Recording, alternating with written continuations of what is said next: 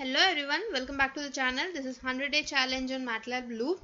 So the task for today is to print a numeric pattern. Okay, so my function name I have just written with a spelling mistake, like I have just missed n, so sorry for that.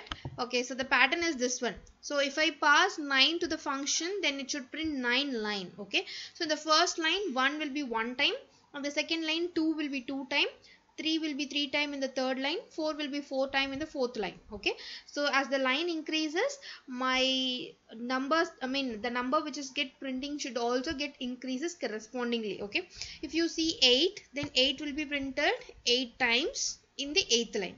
Okay, so this is what the pattern we are going to print in this session. Okay, so this is the code. I have just already written the code. This is very simple code, like I have just used only 2 for loops to print this. Okay, and 2 print statement. Okay, so this is what we have used in this particular program. I have just used only numerics. Okay, not any other characters or special characters or any alphabets, only numerics. Okay, so this is the program. Go through the program. If you have any doubt, do let me know in the comment section.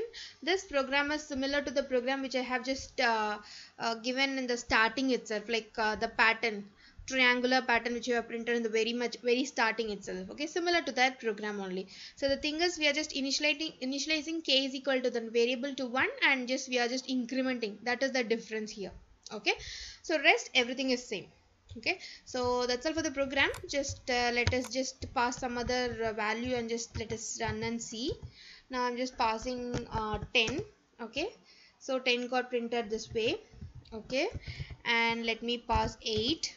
Okay, so 8 got printed. Let me pass 4. So 4 got printed. Let me pass 6. 6 got printed. Let me pass 3, and 3 time the printing has happened. Okay, so that's all for this today's video. So we'll meet you in the next video with more interesting topic. Till then, take care. Bye bye.